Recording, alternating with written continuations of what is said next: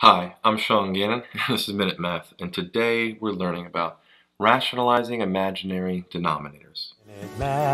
Minute Math, when you need help you use Minute Math. We're given this problem right here, negative 3 minus 7i over 7 plus 10i, and we got to simplify this.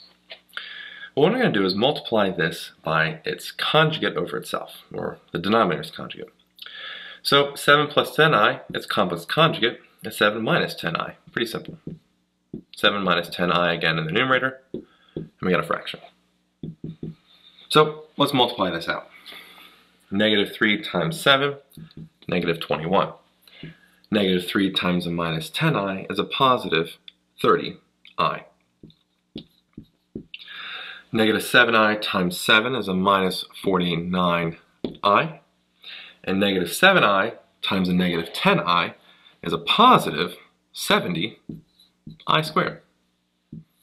All over here. Now here's the beauty of the complex conjugate.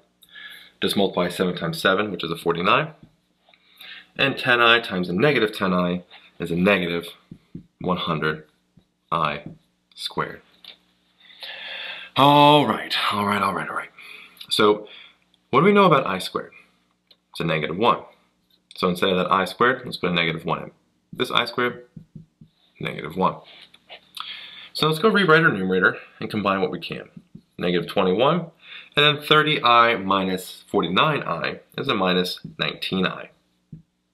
And then 70 times negative 1 is a minus 70. Same thing down here. Well, 49 minus, 100 times negative 1 plus here, we're adding the 2. So 49 plus 100 is 149. Well, let's keep combining our like terms. The numerator, negative 21 minus 70 is a negative 91. We still have a minus 19i here, and we're divided by, 149. So actually now we have our final answer.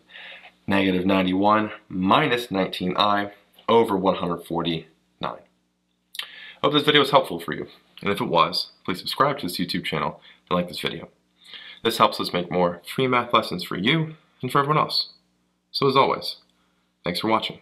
Minute Math, when you need help you use Minute Math.